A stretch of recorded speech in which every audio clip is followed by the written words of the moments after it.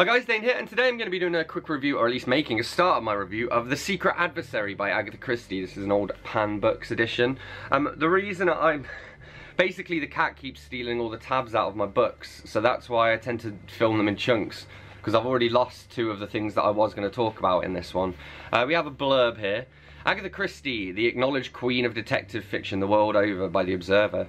Two innocents in search of adventure. An elusive young woman, holder of a vital secret. A faceless man with a blueprint for anarchy. The Secret Adversary, a story of international intrigue, a thrill-packed race against time with all the Christie hallmarks of suspense and ingenuity. So this is the first of the Tommy and Tuppence books, and it's definitely a product of its time in some way. I think it was 1922, did it say? First published 1922, yeah. Bearing in mind that it's 1922, this character's saying it might possibly bring about another war, not with Germany this time. That is an extreme possibility, and I do not believe in its likelihood myself, but that document undoubtedly implicates a number of our statesmen whom we cannot afford to have discredited in any way at the present moment.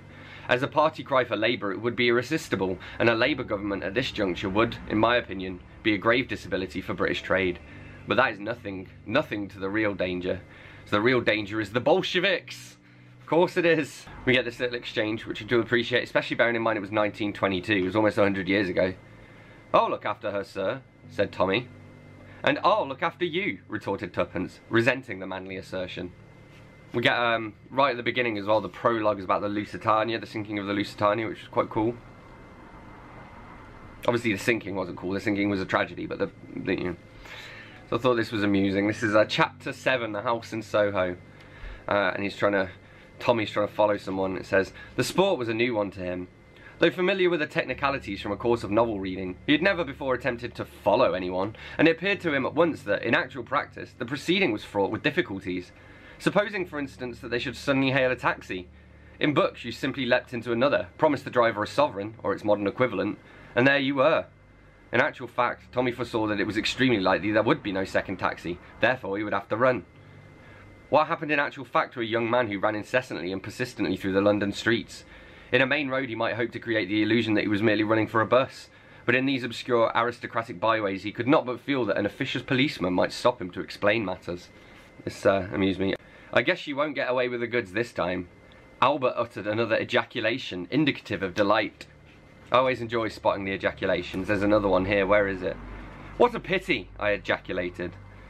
We do have a bit of a cliche. Janet Vandermeyer, one of the characters, is suffering from basically short-term amnesia as like a plot device, which I do know a lot of people hate.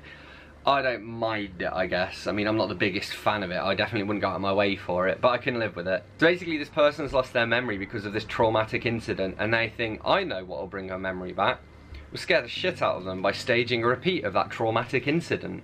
I like this little conversation, especially because Christie uses French a lot in her writing, especially obviously having Poirot be a Belgian, but a delirious thought shot through Tommy's mind. "Are you Jane Finn?" he asked breathlessly. The girl shook her head wonderingly. "My name is Annette, monsieur." She spoke in a soft, broken English.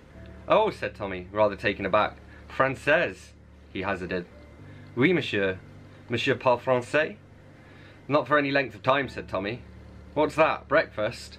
And then I'm there like, "Yeah, petit déjeuner. Mon petit déjeuner est ici. J'ai faim." Oh, one of the characters has got a gun called Little Willie, so he says, "Little Willie here travels around with me everywhere." And then on the same page we get, "Feeling more tongue-tied than ever, Tommy ejaculated, 'Oh!'" So we get this little conversation. Tommy introduced Tuppence. "Ha," said Sir William, eyeing her. "Girls aren't what they used to be in my young days." "Yes, they are," said Tuppence. "Their clothes are different, perhaps, but they themselves are just the same." "Well, perhaps you're right. Minx is then, minx is now." "That's it," said Tuppence. "I'm a frightful minx myself." "I believe you," said the old gentleman, chuckling, and pinched her ear in a high good humour. Most young women were terrified of the old bear, as they termed him. Tuppence's pertness delighted the old misogynist. Some things never change. Oh, and then I like that there's a clue as well, which is that somebody spelled Tuppence wrong. They've spelled it out like 2 pence, because they've only ever heard it, they've never seen it written down. So yeah, all in all, I did enjoy The Secret Adversary. I'd probably give it a pretty solid 3.75 out of 5. I am a Tommy and Tuppence fan anyway, so it was just nice for me to go back you know, to the very beginning with them. But yeah, I mean, if you're really into like classic Christie as well, then it's definitely one that you should read, even if you don't read the rest of the Tommy and Tuppence books.